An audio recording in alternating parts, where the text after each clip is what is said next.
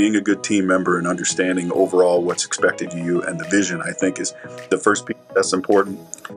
The other piece that's important of being a good team member is being responsible.